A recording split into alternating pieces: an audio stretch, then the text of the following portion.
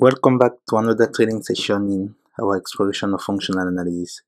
If you're new here, a warm welcome to you, and please don't forget to hit the subscribe button to become part of our growing community where we basically unravel the magic of mathematics. And to my dedicated viewers, I would like to say that your continued support keeps the mathematical flame burning bright, and I'm delighted to have you join me again. In our last episode, we uncovered the intricate world of the Fredholm theory, right? We basically talk about Rees theory, right? Peering into the connection between the compactness of the closed unit ball and the dimensionality of the mathematical space. Now we are about to venture into another captivating realm. The realm of the Fredholm alternative.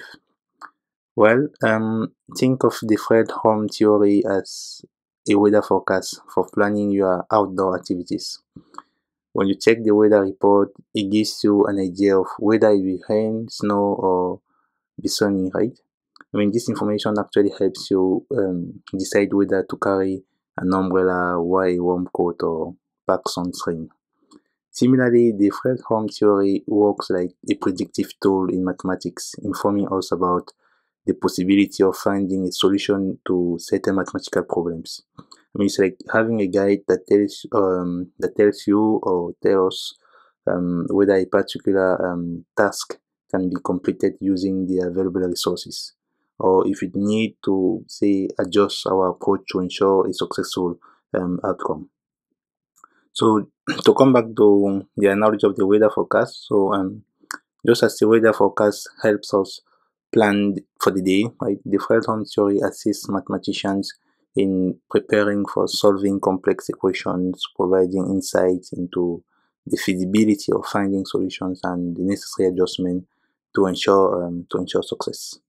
So before we start, once again, please hit the subscribe button and be the Fredholm alternative to our mathematical voyage, paving the way for endless discoveries and insight that enrich our collective understanding. So I will start by stating the theorem itself. So this will be theorem 6.6.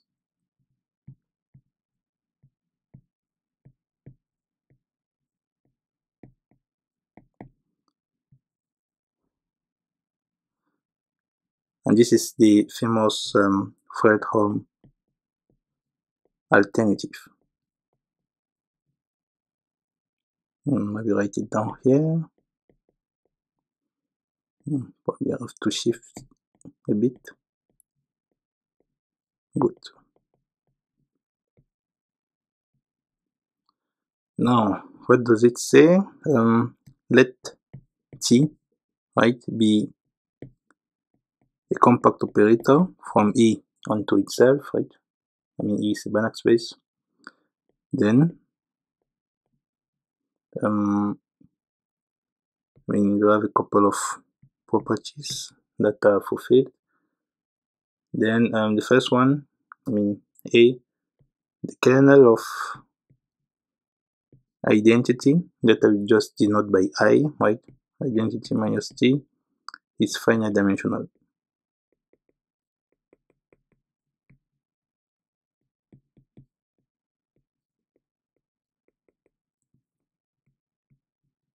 Right, so the second property is that we use another color, the range of identity minus T, right, which is basically the image of I minus T, right, is closed. Oops.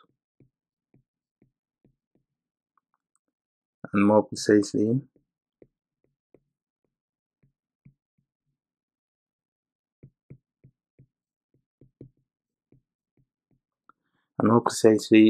we even have that the range of identity minus T is the orthogonal of the kernel of identity minus the adjoint of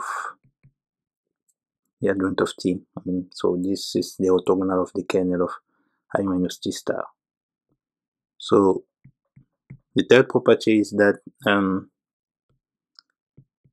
the kernel of I minus t, right, is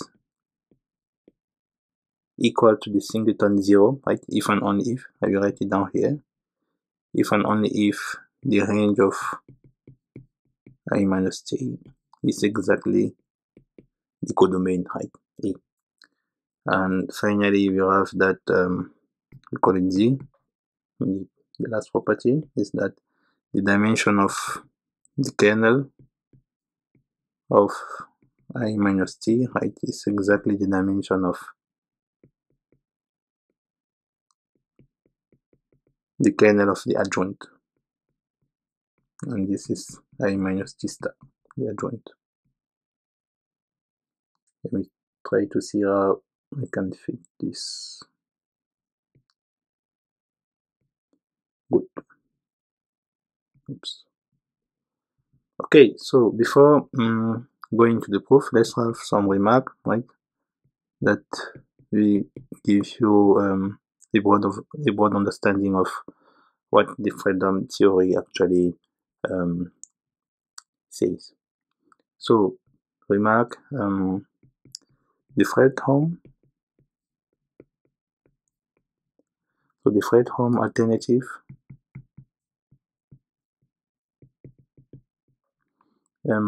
actually deals with, as I said in the introduction, right, it deals with the solvability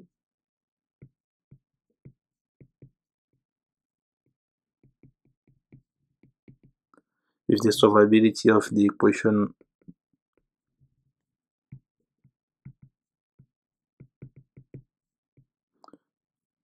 put it in color, u minus tu, right, which is again which you can hide again as identity minus t u.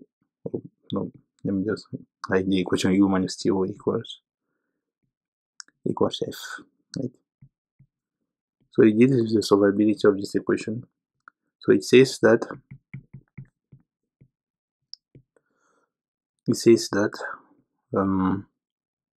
let's have some bullet points, right, that either for every f, right, either for every f in E, right, the equation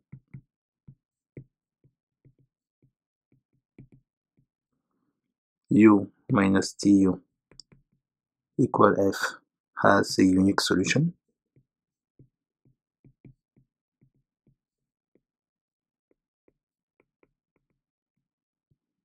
right. In this case actually which occurs if and only if, I'll just write the abbreviation IFF, which occurs if and only if the homogeneous equation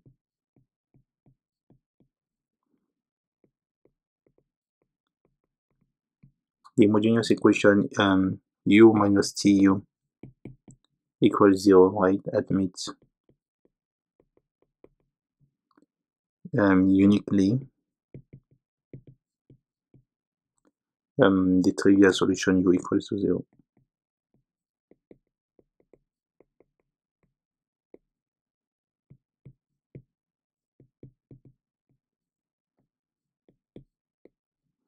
Right, so this means, this is another way of saying that I minus t, right, is, the operator I minus t, identity minus t, right, is 1 to 1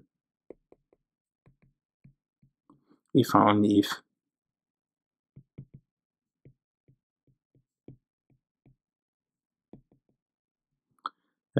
it is surjective.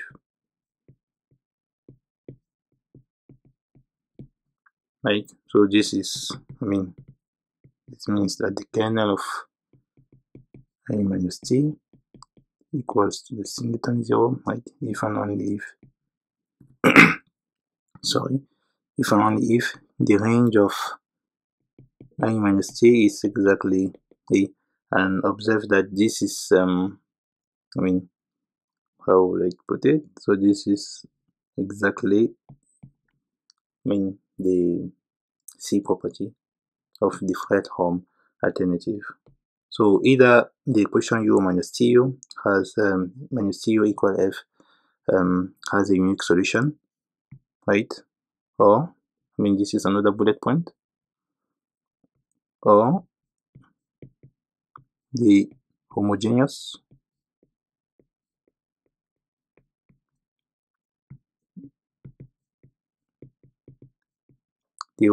equation, again u minus tu equals to 0. Maybe I should highlight this. The homogeneous equation u minus tu equal to 0 admits n linearly independent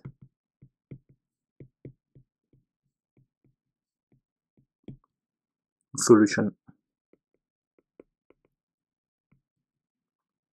right? And in this case,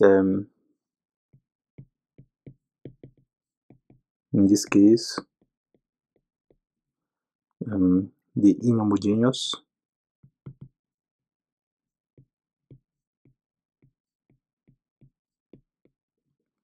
equation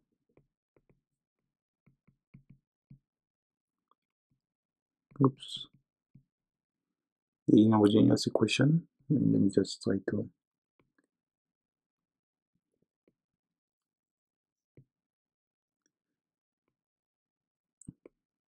think this should be okay.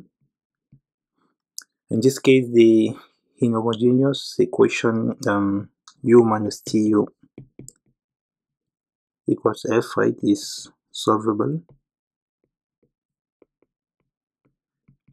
Is solvable if and only if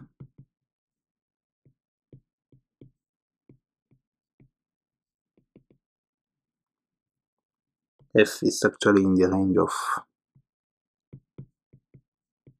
identity minus t, right? But the range of identity minus t is again the kernel of the orthogonal of the kernel of the adjoint of I minus t, right? So you see that this is exactly the second condition of Fredholm alternative, right? And then from this you can even see already that the range of I minus t is actually is close, right? Because the orthogonal of the kernel is actually a closed set. So this means that f satisfies an orthogonality condition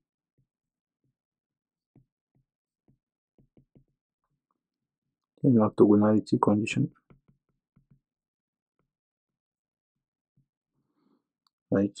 Because because you have that f is actually in the kernel of minus t star, in the orthogonal of the kernel of identity minus the adjoint of t. Okay, so maybe you have another remark, right, which is also important. So property C actually, I'm pretty sure you have already seen that, right? Property C is familiar, right, in finite dimensional setting.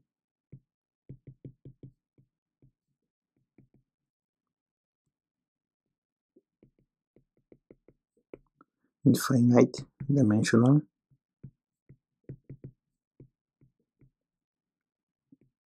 spaces. You just highlight finite dimensional. It's very important here.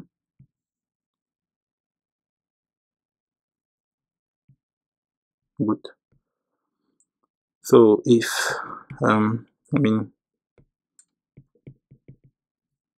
if E is finite dimensional, right, a linear operator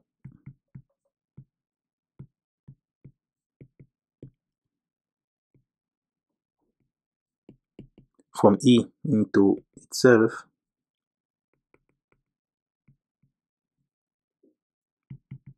is injective, right? If and only if it is surjective.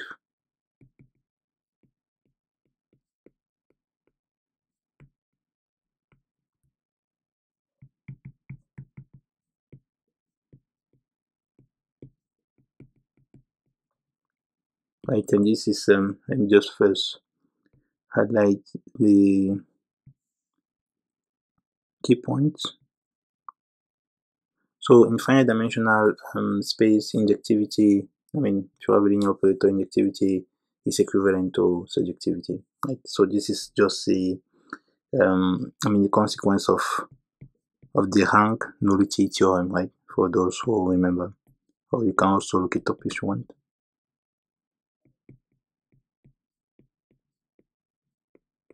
Okay, good. So, but it's actually important to note that in finite dimensional spaces, this doesn't hold, right? So, however, in infinite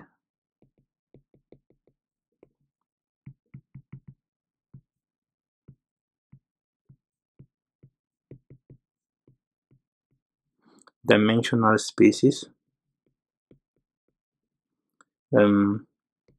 let me just highlight infinite dimensional.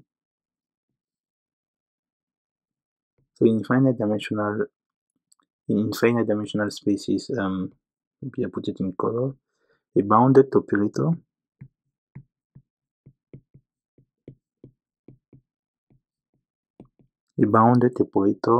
may be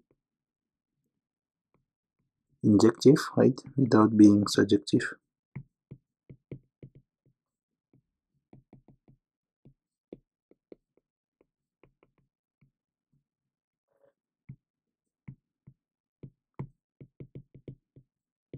And conversely, of course, right, you can have an operator that is surjective but not injective. Well, you can consider, for instance, for example, the operator T defined on the space L2 into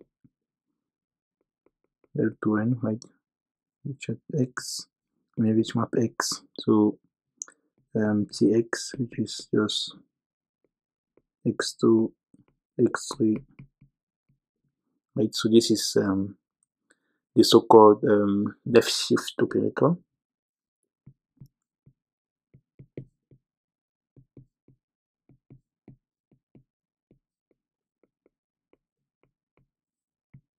Right, of course, and again, an X in L2 is a sorry, it's a sequence, right? This is the sequence Xn and the tricolon one, right? Okay, so this is the left shift operator, and I claim that T is not injective, right? But surjective. Right, and then I'm not going to prove that, right, but I invite you to consider the point X to be one, this sequence, right, which has 1 at the first position and 0 else. Okay, so therefore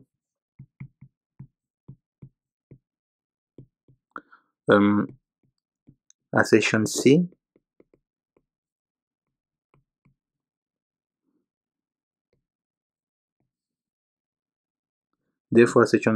is, probably recall it, right, that is the kernel of I minus T is singleton 0 if and only if the range of I minus T is E, right? So therefore assertion C is a remarkable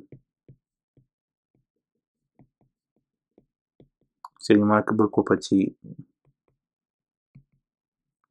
of the operators,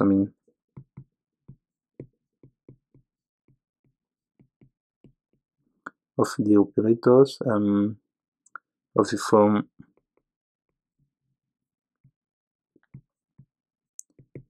identity minus t, right?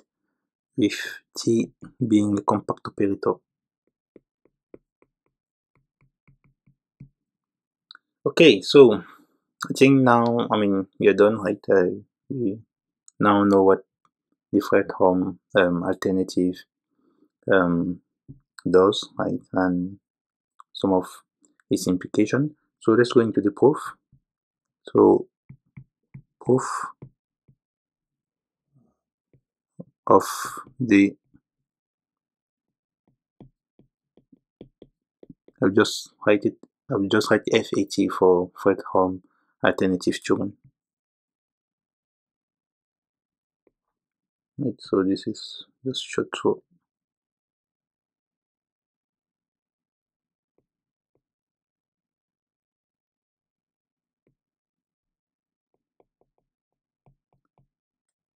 Fredholm Alternative Theorem. Okay, so we start with the first assertion, right?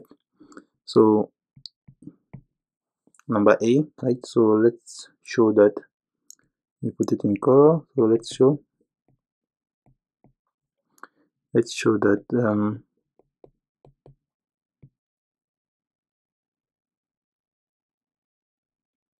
doesn't look right.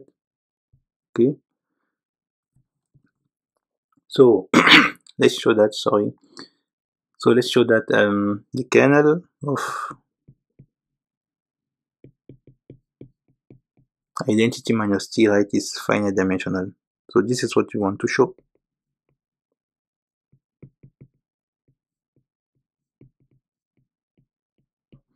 Okay, so for that, so let's go into the proof directly. So put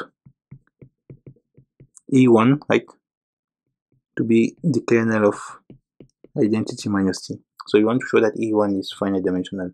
So what we are going to do is that, this is the rough idea of the proof. We are going to show that the closed unit ball in E1, right, is actually compact, right, and then use the Rees theorem that we saw in one of my previous video, right, to conclude that E1 is finite dimensional, right. Rees theorem says that if you have a non-vector space, right, for which the closed unit ball is compact, then E is finite dimensional, must be finite dimensional. Okay, so this is basically the rough idea of the proof. So put E1 to be the kernel of identity minus t, right? This is, let's just kind of write fully what this is. So this is a set of x in E such that x is equal to tx, right? This is important to note, right? Because what I'm going to write next, we use that. So if E1 is the kernel of identity minus t, then the closed unit ball in E1, right, is actually contained into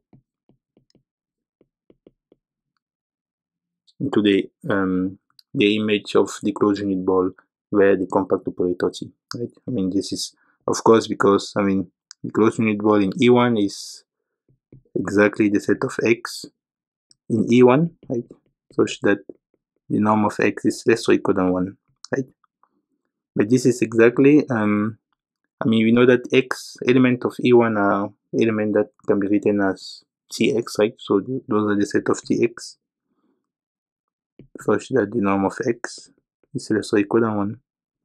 And this is obviously a subset of TBE. Okay, so now since T is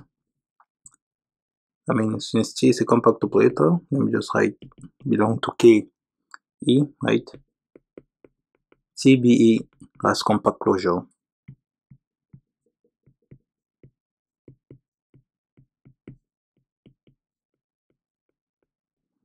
Has compact closure, and thus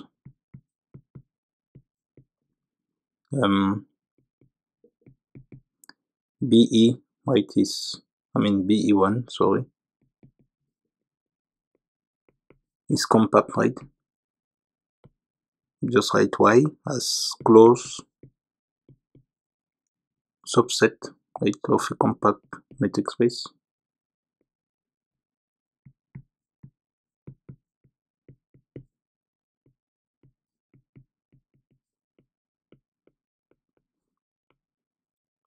So now, because BE1 is compact, so by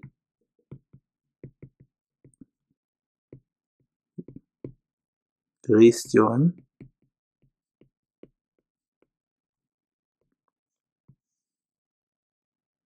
I think this was even I think this was theorem 6.5, I think so.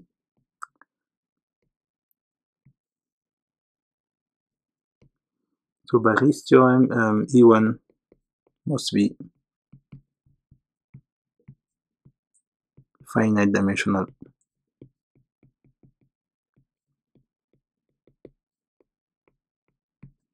So the proof of A is done. Okay, we move to B. Okay, for B, let me once again remind what we want to show. So we want to show that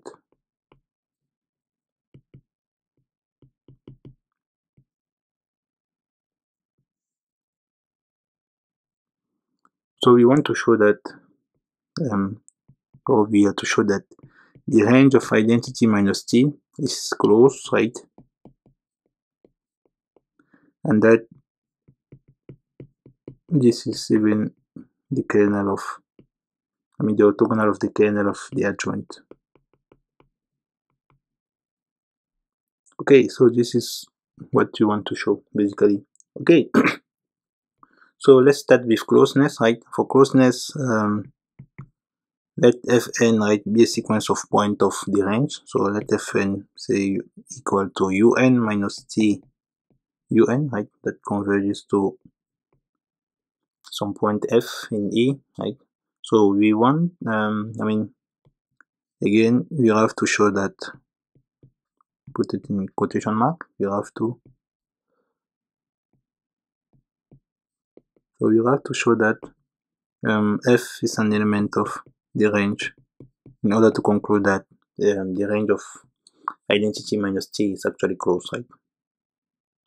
Right. So this means we have to find, to prove the existence of an element G in E, right, such that f equals G minus Tg.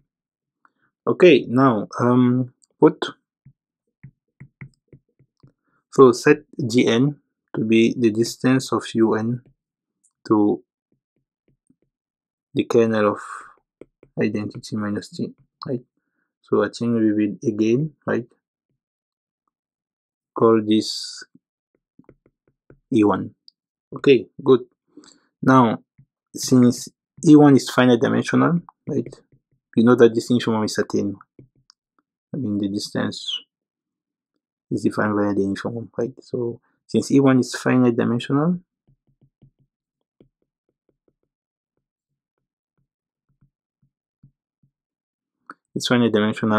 there exists, or there is, there exists, I think it's better, there exists Vn, right, in E1,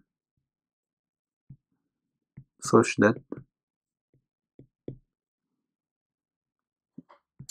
Gn equals the norm of un minus Vn, right? Okay, now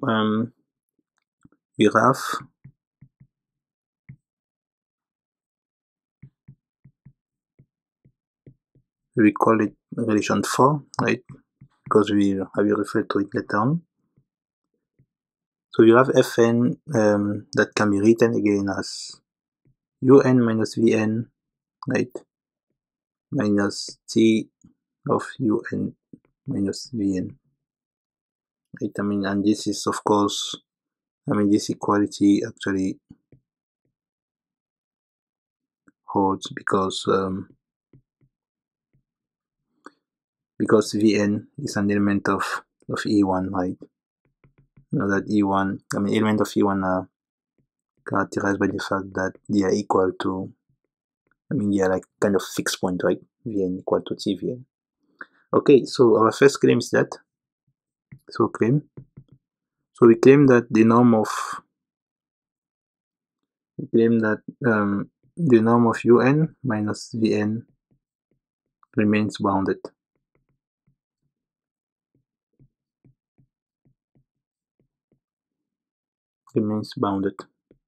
Okay, so let's prove our claim. Suppose not, so we prove it by contradiction. So suppose it is not the case, right? Then there exists a subsequence. Then there is a subsequence such that the norm of Unk, right? Let's call that subsequence Unk minus Vnk, such that the norm of Unk minus Vna actually blows up, right? So it goes to infinity as k goes to infinity. Now set Wn to be Un minus Vn, normalized vector, right? Divided by its norm of Un minus Vn. Now from relation 4, right? We see that. So let me probably record relation 4, right? So you don't have to probably stop the video and go. Relation 4 says that Fn is equal to Un minus Vn minus T of Un minus Vn. So from this relation, we see that Wnk, right, minus T of Wnk actually goes to 0, right, as k goes to plus infinity. Well, this is simply because Wnk minus T of Wnk is exactly equals to f of nk, right, divided by the norm of Unk minus Vnk, right?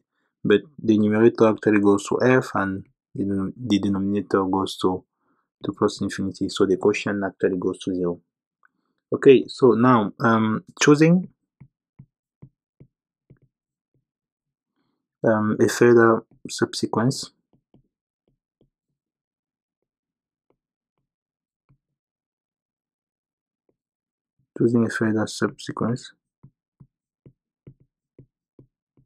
right, that we are not going to relabel, so without relabeling,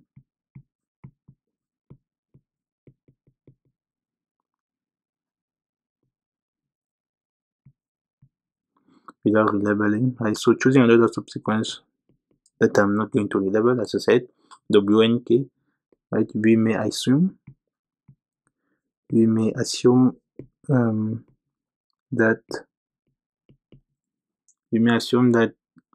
T of Wnk actually goes to Z, right? Well, you're probably wondering whether such a subsequence actually exists, but this is actually the case because, let me put it here, this is possible, right? Because the norm of Wn equals 1, right? So this means Wn is actually, an element of the closed unit ball in A, right? And T, so it's a compact operator. So let me just write T is compact, right? So the image of the closed unit ball has compact closure. So we can find a subsequence, right, such that the image sequence actually converges.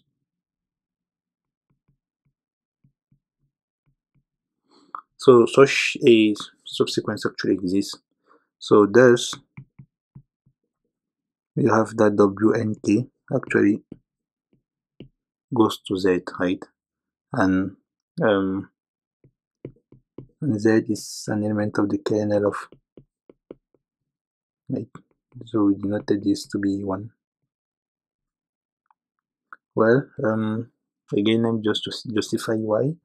In fact, I mean, this hold because I mean WNK, right? You say, I mean,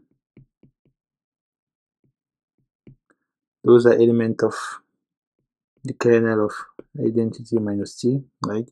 And we know that the kernel of I minus t is closed, right? So whenever you have a sequence of elements in the kernel, right, that converges, then the limit must be an element of the kernel. Okay, so that, I mean, so that the distance of W and K, right, to E1 actually goes to 0, right? So that W and K converge to Z and C of W and K goes to Z. So the distance of W and K to E1 actually goes to 0, right? And on the other hand,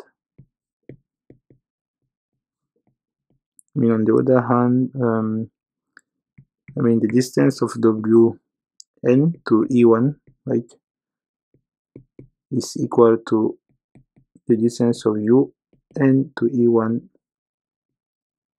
divided by the norm of Un minus Vn. And this is exactly 1, right? Because, so this is 1 because Vn is an element of the kernel of identity minus t, right? And remember that the norm of Un minus Vn was exactly Gn, right? Which was the distance of Un to E1. But this is actually a contradiction. Sorry. This is actually a contradiction, right? Because you have a sequence, I mean, the distance of Wn to E1 that goes to, I mean, that is 1, right? So how will you kind of extract a subsequence that actually goes to 0? So this is, so which is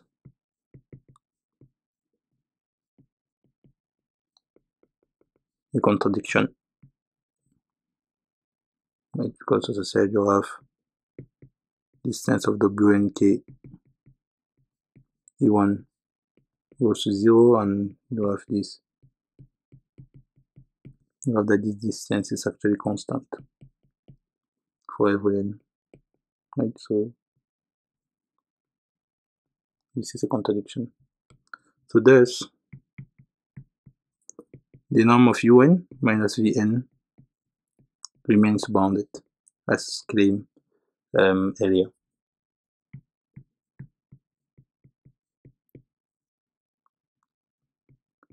Now, and since T is a compact operator,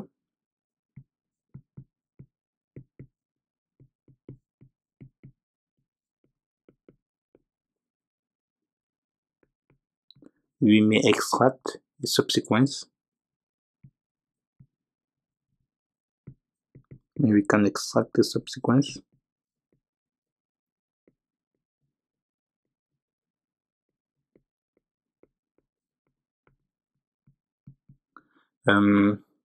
such that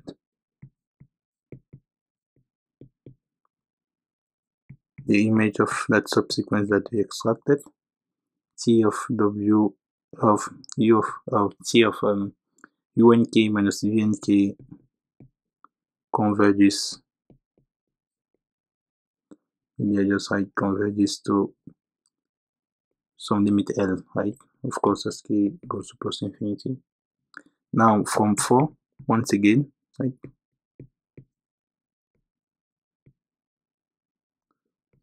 From 4, you probably recall it.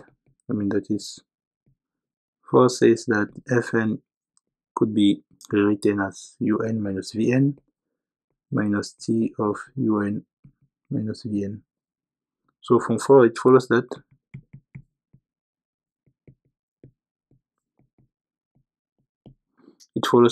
so let me put it this way, Unk minus Vnk right, converges to f minus, sorry, to f plus L, right? Because remember that we had already the convergence of Fn to f, right? So now letting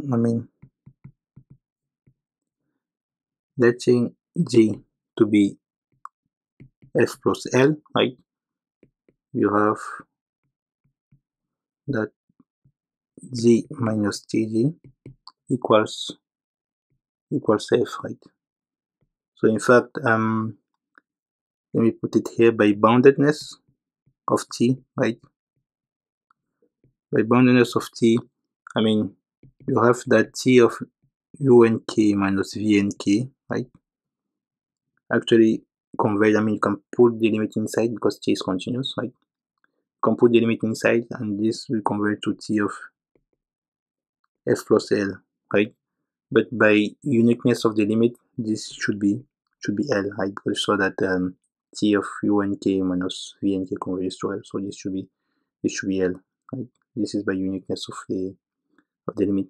So if you put G to be f plus L, then you see that G minus Tg equals to f, right? So this means that f is obviously in the range of identity minus T, right? Hence the range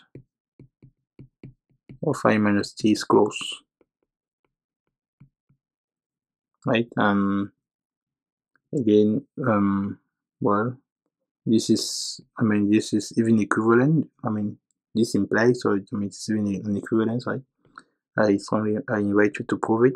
And again, if you have any issue, any comment, any question, feel free to drop it in the comment, and I will be happy to provide an answer or assist you.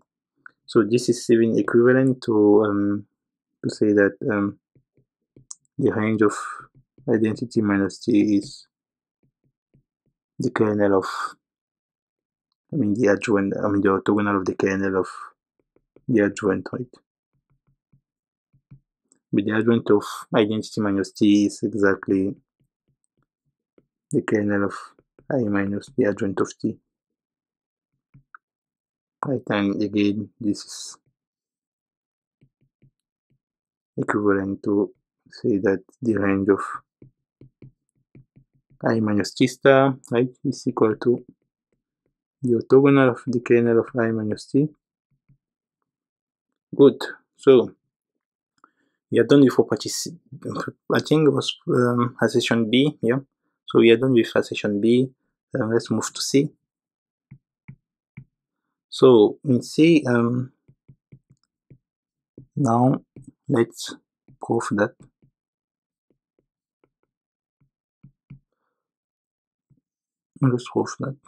just style it a bit. So now we want to prove that the kernel of identity minus T is the singleton 0, right? If and only if the range of identity minus T equals to E, right? Okay, so we start with the first implication, right? We want to prove an equivalence, so start with the first implication. So assume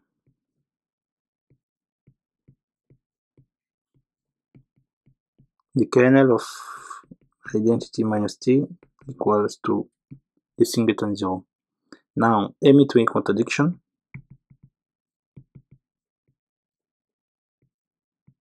Doesn't look nice.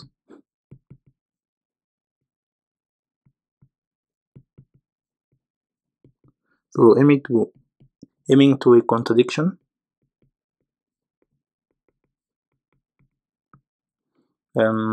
Assume that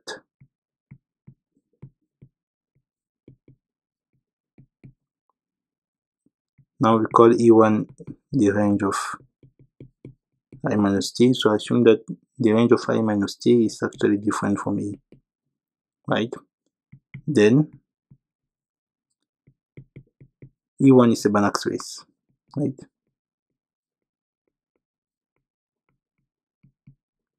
Then E1 is a Banach space, right, as closed subspace of a complete metric space, right? So probably have to write it here as closed subspace. I mean, you prove that the range of identity minus t was closed, right? As closed subspace of a complete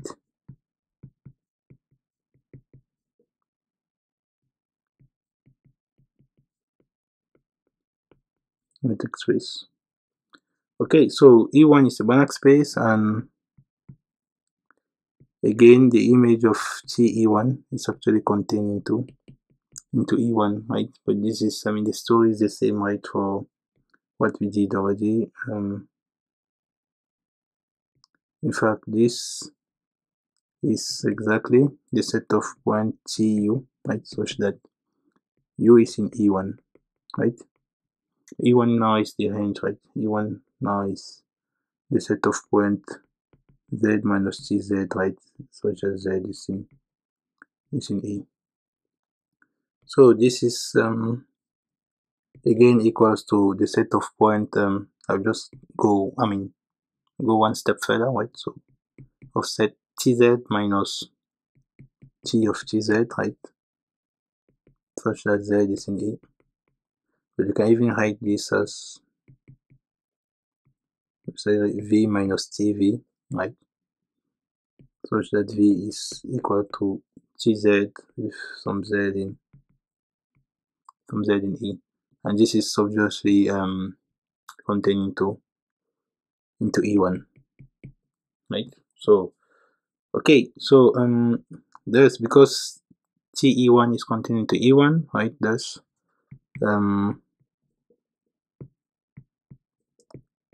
T, our initial compact operator, right, restricted to E1, is again a compact operator from E1 into itself, right? Because I mean,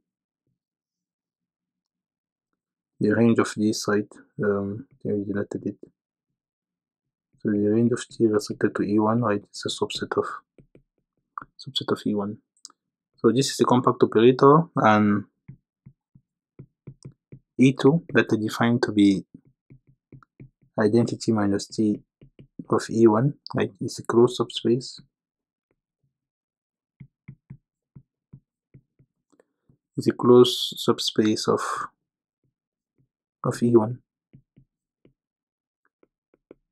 for the simple reason that yeah, it's a closed subspace of E1, right? There is nothing to add on this. Okay, so moreover,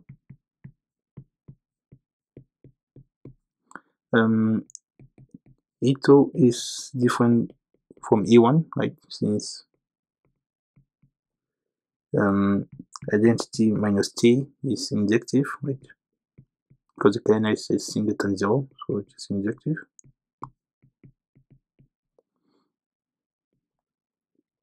So this actually means that E2 is actually strict in your proper subspace of E1. Now letting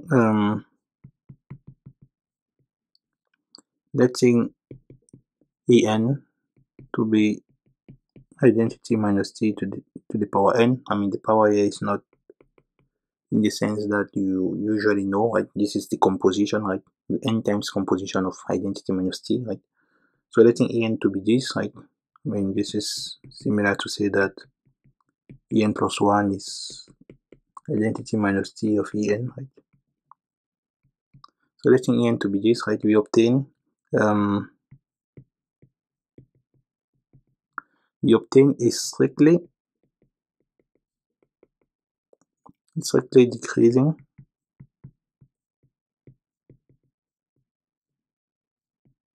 sequence of closed subspaces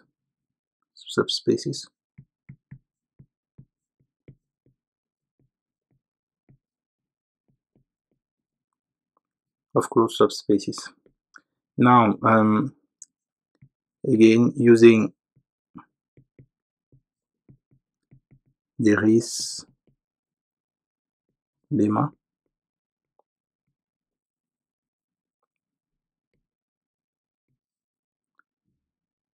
mean, this was lemma 611. I strongly invite you to watch my video on the Fredholm theory. So I discussed the race lemma over there and also the race theorem. So we have a strictly decreasing sequence of closed subspaces, right? And using the race lemma, we can construct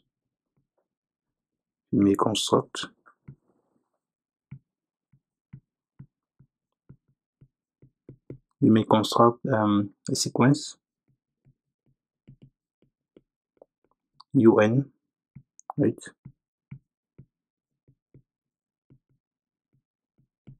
Such that un element of en, right, with norm 1, right, they are being restricted to the units here, and the distance of un to en plus 1, right, is actually greater or equal than 1 over 2, right? Again, it's greater than 1 over 2. Well, this is the Rees lemma applied with epsilon equal 1 over 2. So we have that, probably not the norm. Let me just write first. We have TUN minus TUM, right, is equal to minus UN minus TUN, right, plus, let me write it here to save some space, plus UM minus TUM plus UN minus UM, right? I mean, you can check this easily, right? I mean, observe that the UN here and here we cancel out, right? And the UM here and here we also cancel out, right? So both, I mean, this equality actually holds, right? This is, I mean, you can rewrite TUM minus TUM as being the element on the right hand side. Now note that if n is strictly greater than m, right, then en plus 1 is contained into en, right, which is contained into en plus 1. I mean, this is because we saw that the sequence that we constructed was strictly decreasing, so there's nothing strange here. And therefore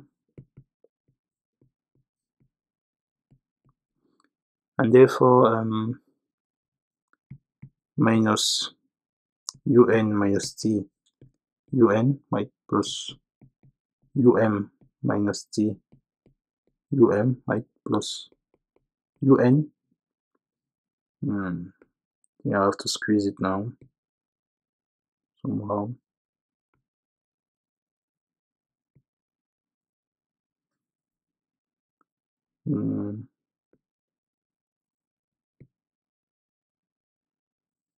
So this is an element of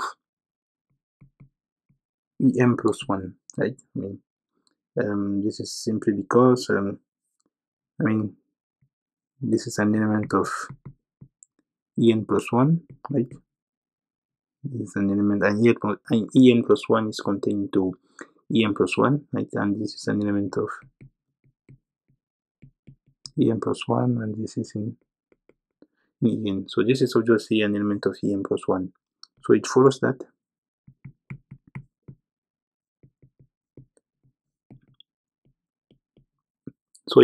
if I now take the norm of TUN minus TUM, right, this should be greater or equal than the distance of UM to EM plus 1, right, and this is greater or equal than 1 over 2, right. I mean, this is because we saw that this was an element of um plus. Okay, so but this is actually impossible, right? I mean, this relation here is impossible. Just highlight impossible, right? Impossible because un, oops, because un is bounded,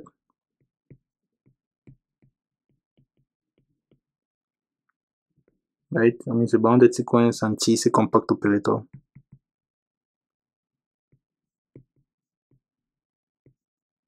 So we should be able to extract the convergent subsequence. But this is not the case here, right? Because we have the norm of TUN minus TUM being greater than 1 over 2. So this is impossible. Hence, just write the range of identity minus T equals C. Okay, now let's deal with the reverse implication.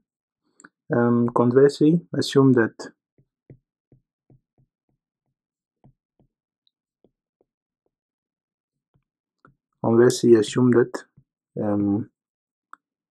the range of identity minus T is equal to E.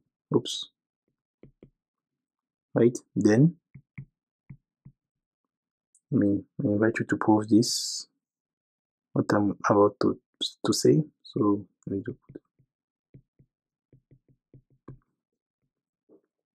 then we know that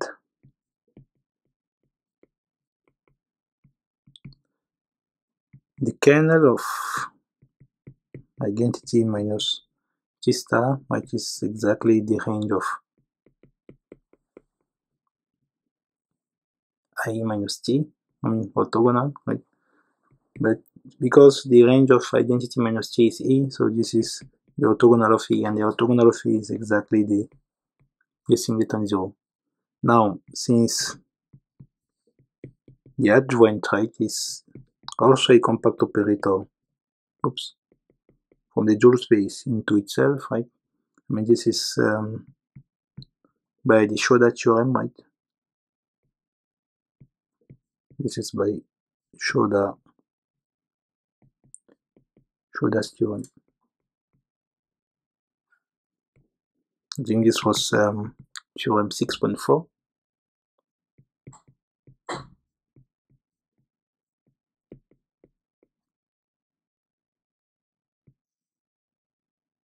I put the link to the video, so I'll just take my previous video. Yeah. So since the adjoint of a compact operator is also a compact operator, right? We may apply the preceding step, right? The preceding step to infer that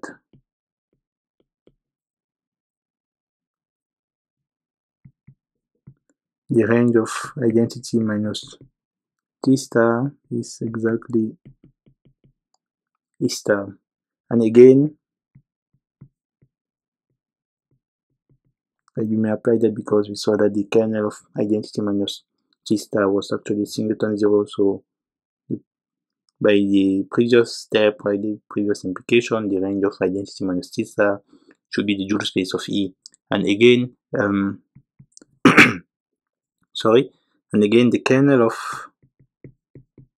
identity minus T, right, is equal to, this you can prove again, right, but it's not difficult. This is the orthogonal of the range of identity minus T star, right, and this is exactly what the orthogonal of the adjoint, right, but this is exactly the singleton 0. So this means that the kernel of identity minus T is the singleton 0. Good. So we are done with property C, right? Now let's move to the final one. So G, we want to prove, let's prove that in G we want to prove that the dimension of the kernel, let's prove that, put it in color once again, the dimension of the kernel, the kernel of identity minus T, right? It's exactly the dimension of the kernel of the adjoint, or the kernel of identity minus T star. Okay, so that for that, put let's say G to be the dimension of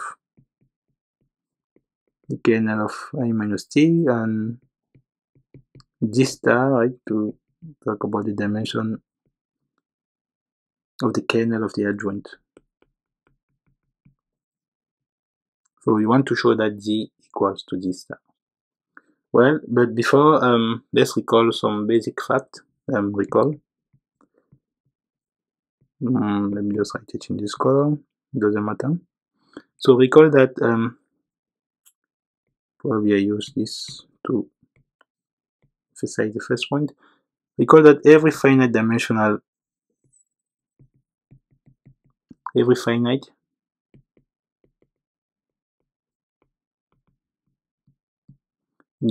subspace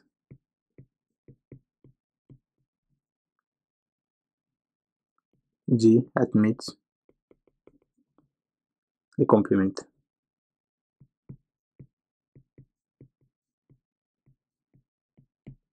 right? Indeed, I mean, this is kind of a short proof. Indeed, let E1 up to En, right, be a basis, right, of G, of the space G, right, which is finite dimensional. Now, every x in G may be written as x equals to the summation of the xi ei, I running from 1 to n. Now put phi I of x, right,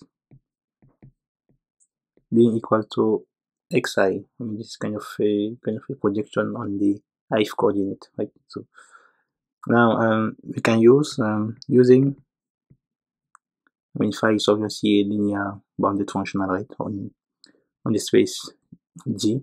So using Banach analytic form,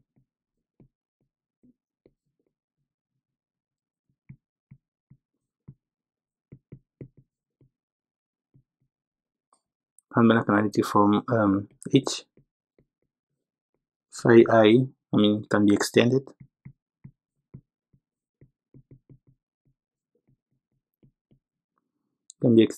by a continuous linear functional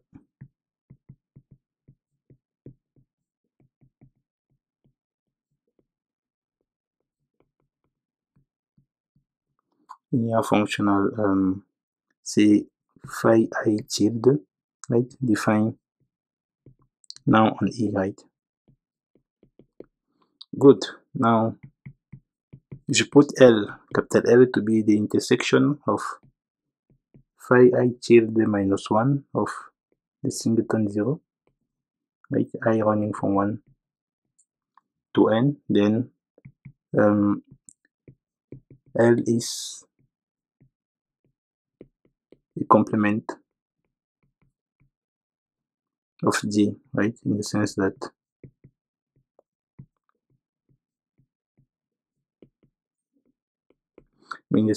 L is closed, right? This is obvious. L is closed, the intersection of L and G is the singleton 0, right? And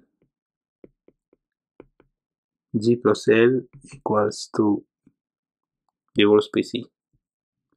Okay, so okay, good. Now another recall is that every closed subspace G of finite codimension admits a complement. Every closed subspace you have a closed subspace G, right, of finite codimension,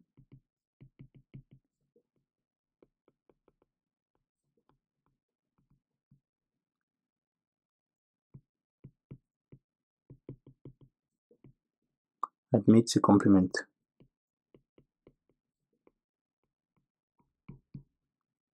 Well, the proof is relatively easy, right? It suffices to choose any finite dimensional space. Let's call it L, right? Such that the intersection with J is the singleton 0, right? And J plus L is, is equal to E, right? And of course L is closed, right? Because it is finite dimensional. So, okay, so now let's go back to the proof.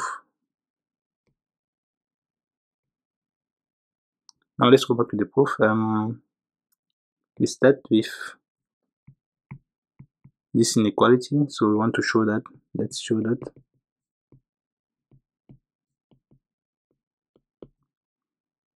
Put it in color that G is greater or equal than G star.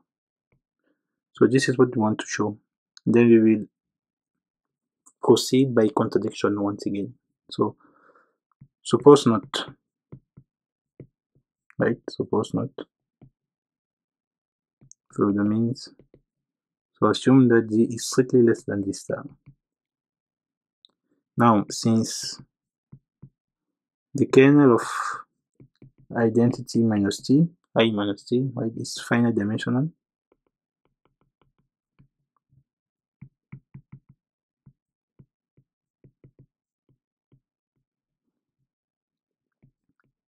it admits, right, due to our recall, right, it admits a complement in E, right, so that every finite dimensional subspace has a complement. So it admits a complement in E, thus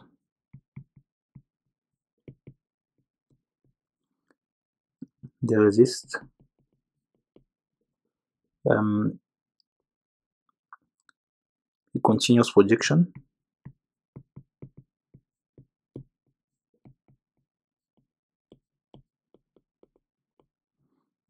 let's call it from E onto the kernel of identity minus T, right? Let's call it P, right? From E into the kernel of identity minus T. Now, on the other hand,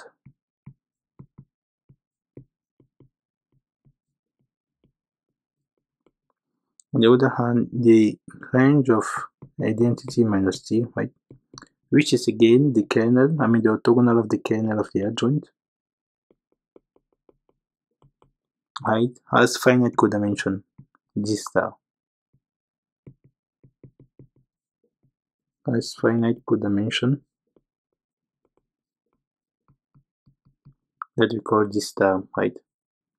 And thus, also has a complement. And thus has a complement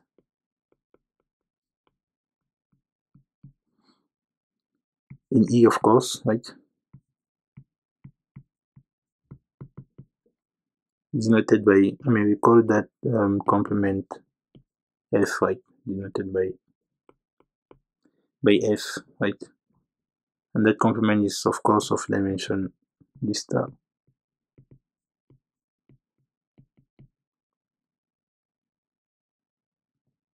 Now, since G is actually strictly less than D star, right? There is a linear map. When there is an injection, there is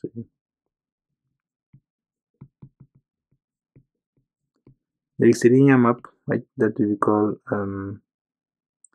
wedge I define from the kernel of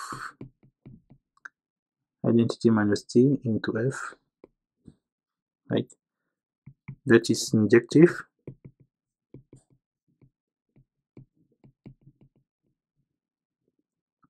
and not surjective.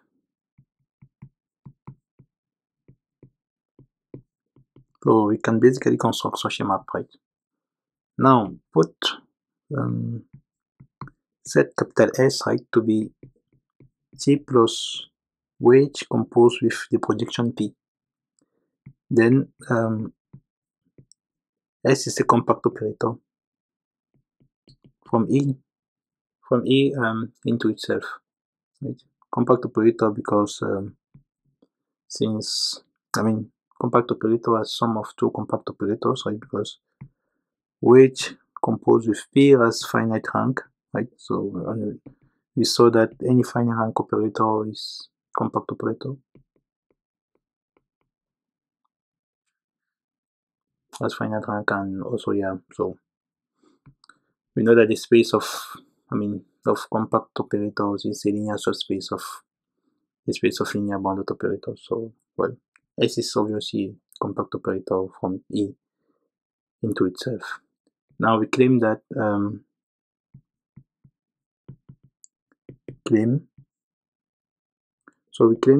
the kernel of identity minus S is a singleton zero, right? Indeed,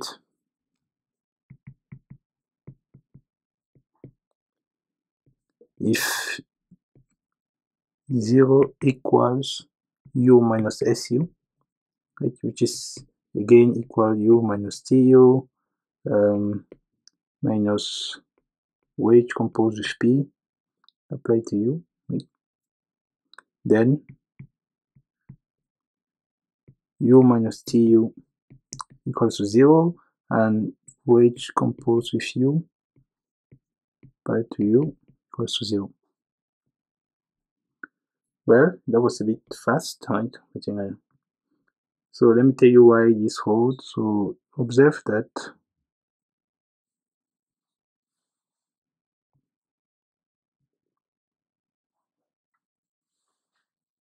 so let me just do something.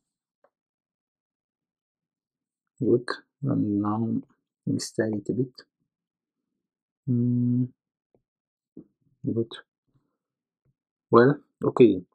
In fact, this actually, this condition that I just circle, right, means that from this you get that u minus tu is equal to weight composed with with p applied to u, right? But this is an element, maybe I should use another color, but this is an element of the range of identity minus t, right? And this is an element of f, right? And we know that f is actually the complement of the range, right? But the range of identity minus t intersected with f, right, is the singleton zero, right? As f is the complement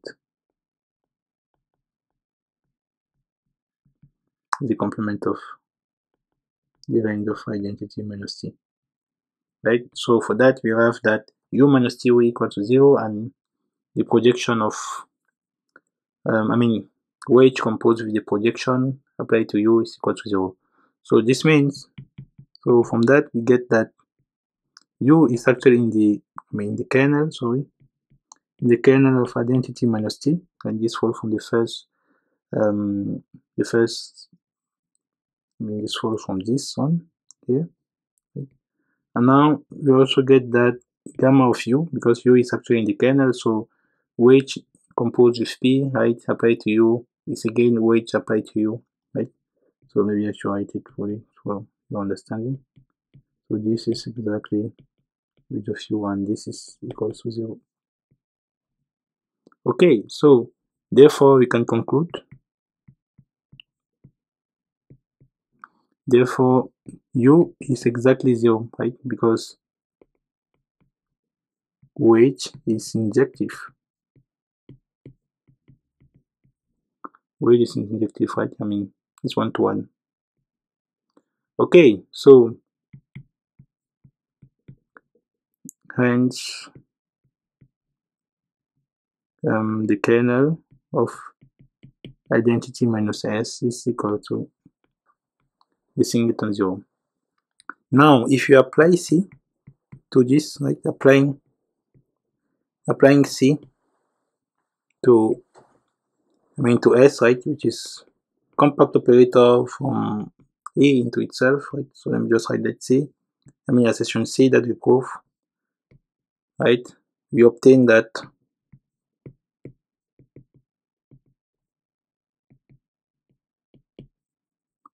the range of identity minus S is exactly E. But this is impossible. But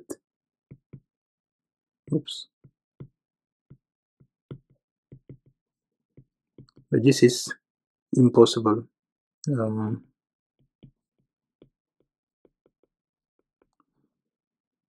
Looks ugly. But this is impossible because there is some F, right? One can find there is some F in F, right? With F not being sorry, with F not being in the range of weight, right? Remember that the range of weight is actually strictly contained into F, right? So that weight, the way we constructed weight was in a way that it is not surjective, it is not onto. So for such a F, right, the equation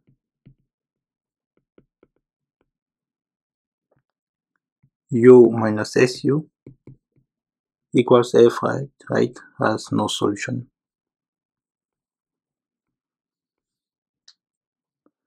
Let me drag it a bit to the left. Good. Has no solution. Hence,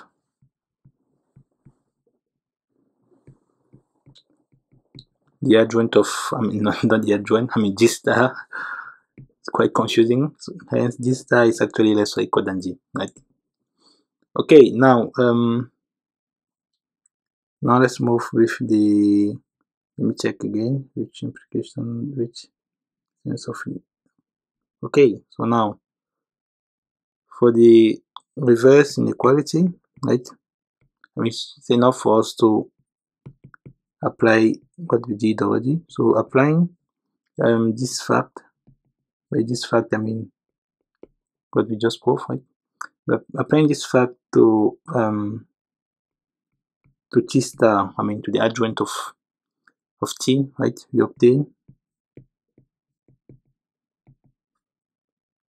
that the dimension of the kernel of identity minus T star, right, is actually less or equal than the dimension. I think I have to decrease my handwriting. The dimension of the kernel of identity minus T star, right, is less or equal than the dimension of the kernel of identity minus T star, right, which is actually less, this we prove already, less than kernel of identity minus T.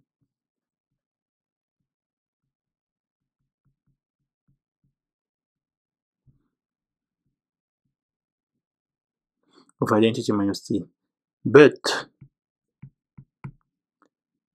the kernel of identity minus T, right, is actually less or equal to contained into the kernel of identity minus T star, right, which means that the dimension of the kernel of identity minus T is less or equal than the dimension of the kernel of identity minus t star star. Right, so this means that the dimension of the kernel of identity minus t, right, is less or equal than the dimension of well, I think, let me just to keep it short. So, but on the other hand, you have that this is less or equal than the dimension of the kernel of identity minus t star, right? I mean, this follows from, oops, this follows from, I think I miss it. So this follows from this, right?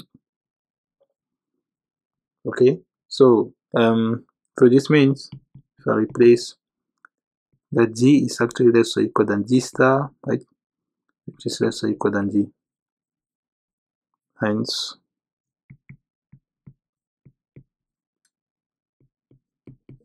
g equals to g star.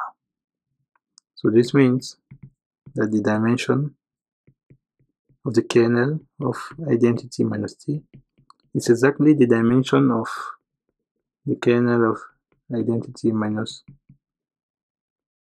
t star. And with this, we end the proof of the Fredholm alternative, and also we also end this lecture. So if you like this video, I strongly invite you to subscribe to the channel so as not to miss future videos and to stay updated. And again, as I always say, subscribing to the channel, I mean, it's not just about following along, right?